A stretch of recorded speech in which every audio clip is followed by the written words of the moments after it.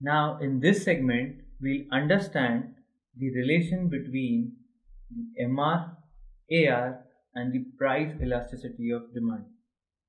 Since we are clear what is AR, what is MR, we'll be able to understand the relation between them. The relation between them is given by the formula MR equals to AR into E minus 1 by E, where E is the price elasticity of demand. So in short, we can say that marginal revenue equals to average revenue multiplied by elasticity, that is the price elasticity of demand, minus 1 by price elasticity of demand. Now we are given three cases where E equals to 1, E is greater than 1 and E is less than 1. In all the three cases, the answer will change. In the first case, MR will be equal to 0. In the second case, MR will always be positive. And in the third case, MR will always be negative. We'll see how. We know that MR equals to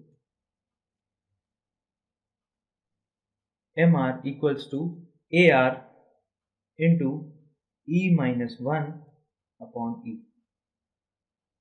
So when E is 0, this will be AR into 1 minus 1 upon 1, which will be AR into 0, because 1 minus 1 is 0, 0 divided by 1 will be 0. So AR into 0 will always give you the answer 0.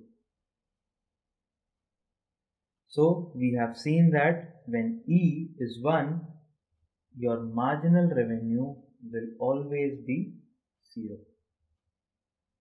In the next case, let's take MR as 2, since 2 is greater than 1. So the answer would be AR 2 minus 1 upon 2. This will be AR into 1 by 2. So it will be the half of AR, that is AR by 2. So since AR always will be positive, half of it will also be positive. Same can be seen if we take elasticity as negative.